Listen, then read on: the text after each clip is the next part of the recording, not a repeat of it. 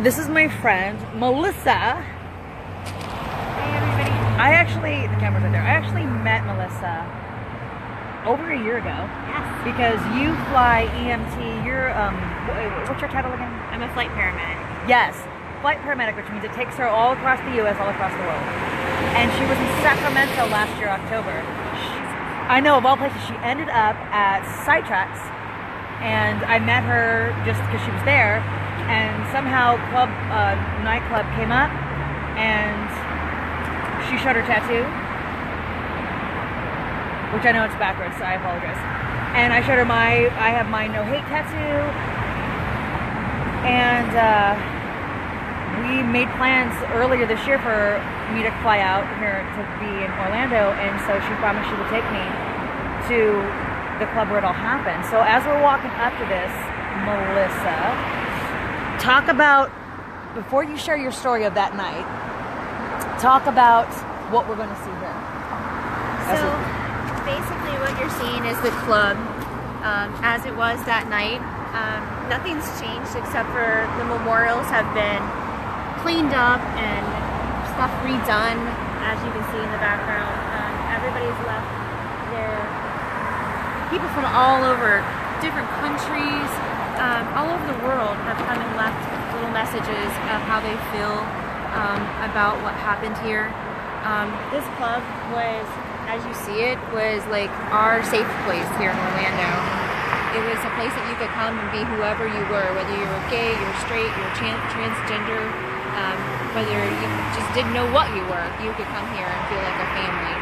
And so this was our little safe haven that just on 6/12 got completely wiped away.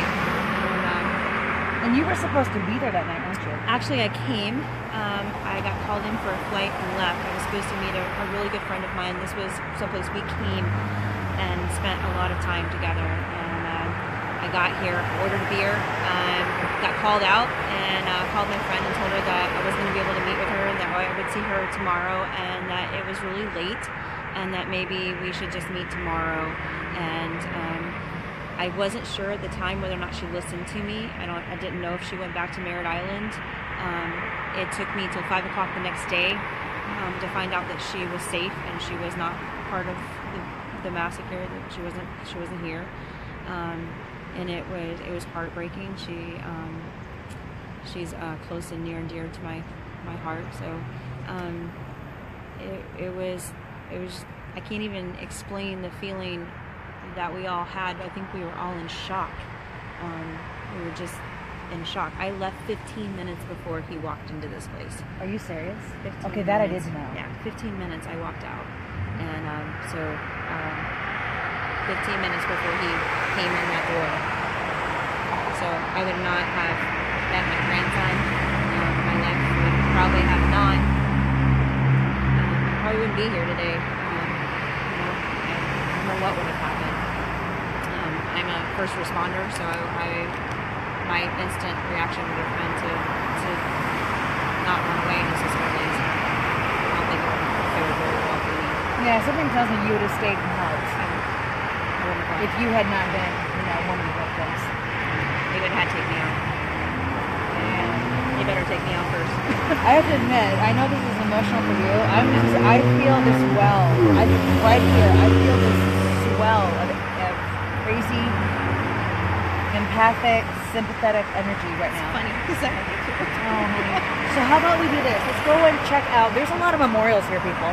I'm going to take the camera and walk around it, and maybe It's actually been changed a lot. There's a museum that all of this stuff is going to be moved to and is being moved to. So all the crosses you guys saw that the man who also took them out to Vegas, who had everybody's name on them, those are also in a different part of Orlando over near the Science Center. And that is like almost like a time capsule, if you will. Okay. There's been no definitive decisions on how this building and what's going to happen, except for that it will be some type of memorial. There is a committee that is making those decisions. We do believe that that the owner will be opening another club. Obviously not here. This club, for you that didn't know, was in her brother's, this was a memorial for her brother who died of HIV/AIDS.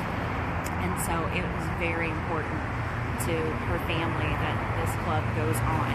Maybe not at this location, but not right. here, but there's a memorial here. So that's the history of Paul's club, is it was for her brother. Yeah. Wow, I just learned something else now. Yeah. Whoa. Okay, so actually I can turn this around. I didn't forgot. So here we are, close, and then as I walk and show this, I mean, check this out. Obviously, right?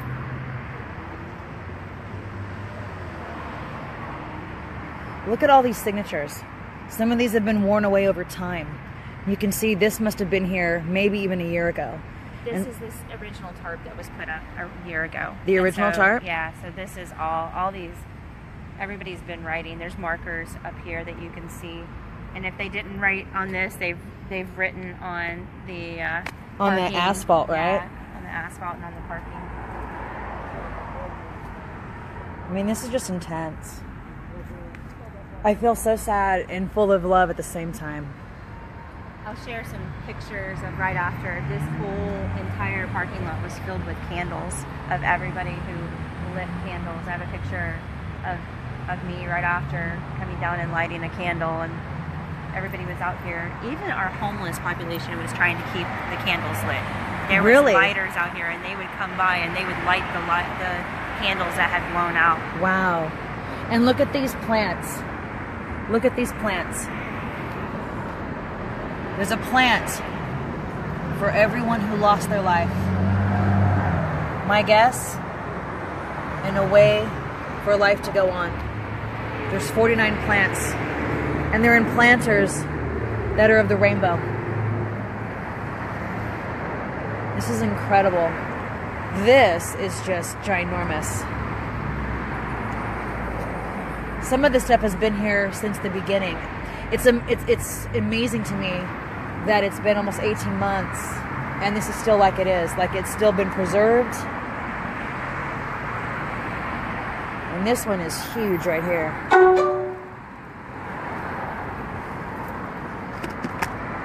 Well, so they're random acts of kindness. This is what people do. They'll put one up, and this one is leave a quarter in the parking meter. So there's different little ones. Call your mom. Different things to do. Leave them. 5,000 acts of kindness. I should take one. Yeah. Let me take one. Purple is my color. Let me find a purple one.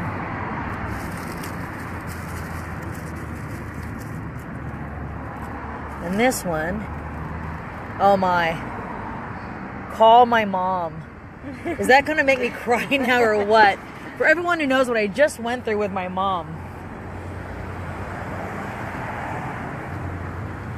Absolutely, Alicia.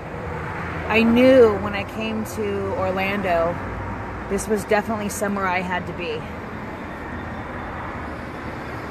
Right there. The lives that were lost. The photos are here. Permanent flowers are here. There's a map of Orlando. So the heart that I hung on your water bottle, these kids, after the massacre, these little kids started making these hearts, and they gave them to everyone in the parades, and it was just about giving a heart and giving a hug, and that love was universal. And so these little kids went around Orlando giving these hearts out.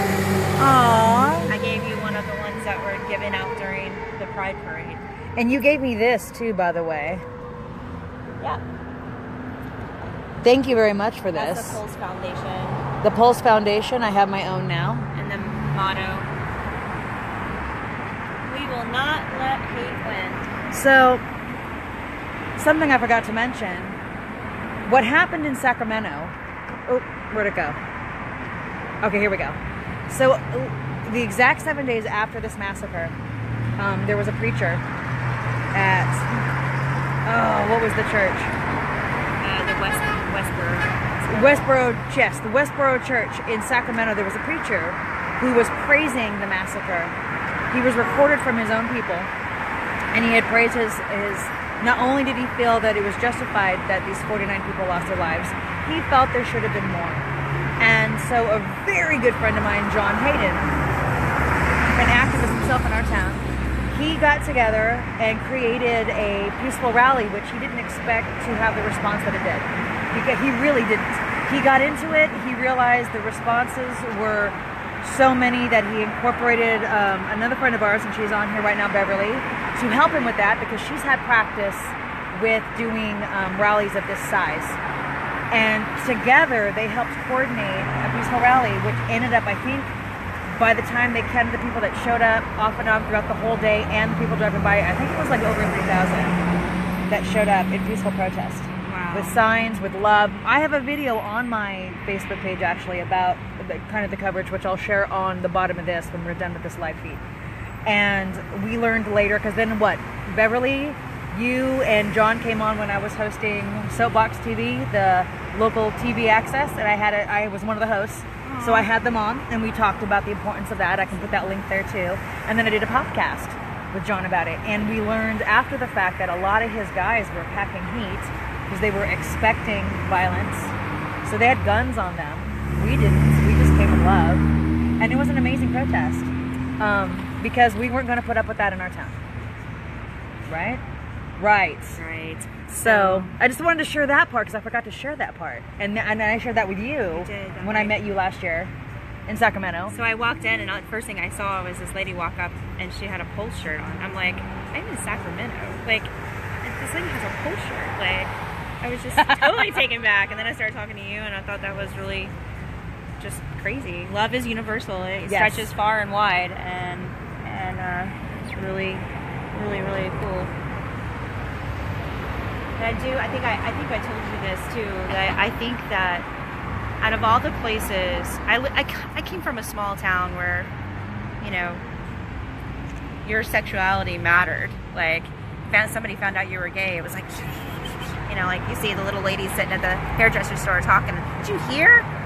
So when I came here and I moved to Orlando, there is none of that. This is one of the nicest communities to live in and accepting, and nobody looks at you if we're walking down and holding hands and we have 4 or 5, 6 kids or a baby. Nobody looks at you any different. That was the thing that struck me about Orlando, and that really showed when this all happened.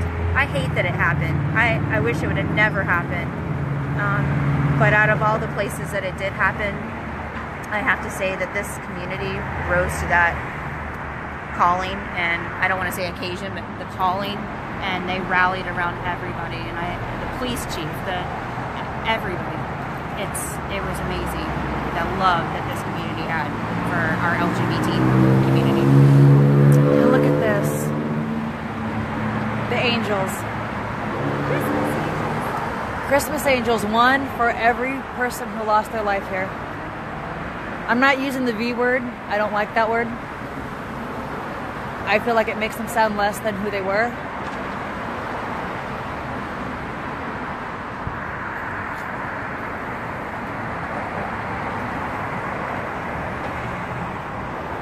Look at these. There's a Christmas tree here. A real live Christmas tree. It's a real live Christmas tree. No one has touched this. Everyone here in town is preserving all of this. This is new. This is the new Christmas tree. They're preserving all of this. Because, you know,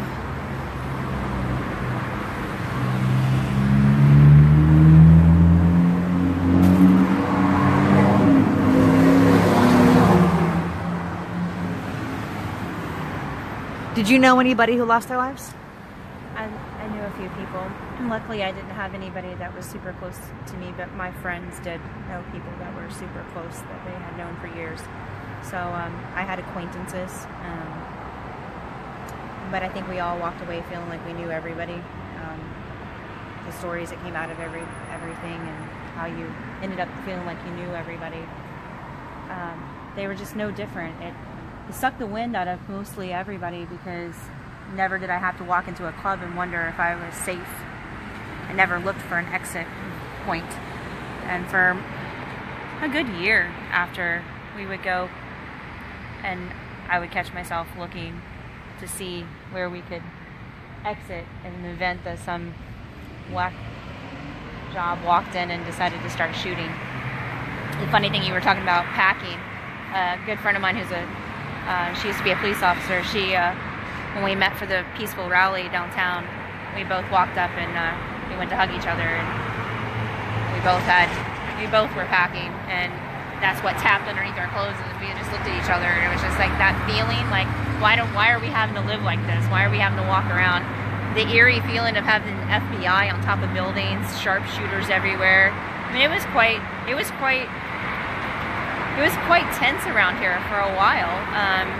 Westboro Church showed up. There was people who were protesting, and again, I have to say, I was so proud because nobody screamed hateful remarks to those people down there screaming. They just kept saying, "We love you." They chanted nice words, nothing hate, no hate that day. And then the fact that you saw that's where the angels came through, and they made angels that had wings that were huge, and somebody sung what, they would sing louder and louder at the funeral so that nobody could hear their hateful comments about how they should have died and all that. None of that. Nobody let that be heard. The message was totally different. So if you also look on each one of the murals, their names are on there. Oh yeah, they are. So where does everyone go now? Well, luckily for us here, we have lots of venues. We have lots of clubs. Okay. So, but this was the special one, right? This was no different than any place else. Okay. But for a long time, we all were kind of like, why Pulse? Like, he could have picked the P House, the Parliament House, and there was probably way more people there than here. But it was Latin night, Why? There was probably more straight people than gay people there that night for Latin night, for salsa, And this was the club you could come to. It didn't matter what you were, So that's what made this such a big touching subject too. This wasn't a gay or straight issue, This wasn't about being gay. There was just me straight people in this club that night. So, but there's other venues. There's more than enough places for us to gather. It's just. This was a special place. This was one of my favorite places. It was special because it was one of my favorite places. Place that we would go. I'd like to say there wasn't as much drama here sometimes, and some of the girl clubs would get a little more. Well, trust me. Gay clubs in general will always have drama. But I liked this one because there really wasn't that aspect. There wasn't a lot of drama. It wasn't a guy club or a girl club. It was just Pulse.